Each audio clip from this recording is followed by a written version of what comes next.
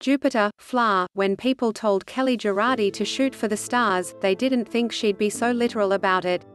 But she took it seriously, and the 32-year-old woman from Jupiter, Florida, is heading to space.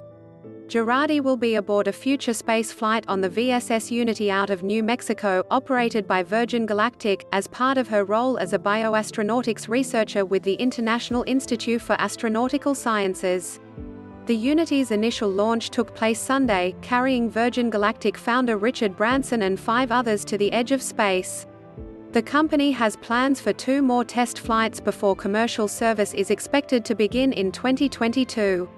The details of Gerardi's research mission are still under wraps, like the date and exactly where the flight will go, but she said she doesn't have an ounce of nervousness about the trip. "I'm so excited, and so ready to fly," she told the Palm Beach Post, part of the USA Today network, via email. Aside from her work as an aerospace, defense and technology professional, Gerardi has also gained social media popularity as an influencer and science communicator on TikTok and Instagram, where she publishes content about her work and family, including details about the upcoming launch. When Gerardi was growing up, she had plenty of access to rocket launches that piqued her interest in space travel, having been raised just a few hours from Cape Canaveral. But she said it wasn't until she became an adult that she realized she could be a part of it. Gerardi said she first became involved with the Explorers Club, a group founded in New York in 1904 to promote scientific exploration and field study. She then connected with networks of people trying to open commercial access to space.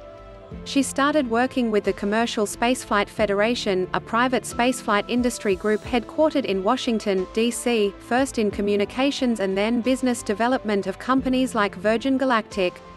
She considers herself a citizen scientist who represents a new breed of astronaut. Gerardi has studied bioastronautics through the International Institute for Astronautical Sciences, a citizen science institute based in Boulder, Colorado, that specializes in space-related fields. "I'm excited to help ensure that this becomes a consistent pipeline of researchers flying to space with their experiments," she said. As a payload specialist, Gerardi will carry multiple experiments with her on her flight. One is a biomonitoring experiment using a wearable sensor system developed by Montreal-based Car Technologies. The sensor system is a smart undershirt outfitted with sensors designed to measure the biological effects of spaceflight on humans. The Astroscan sensor system currently is being used on the International Space Station, where it helps monitor the effects of microgravity on ISS astronauts, Gerardi said.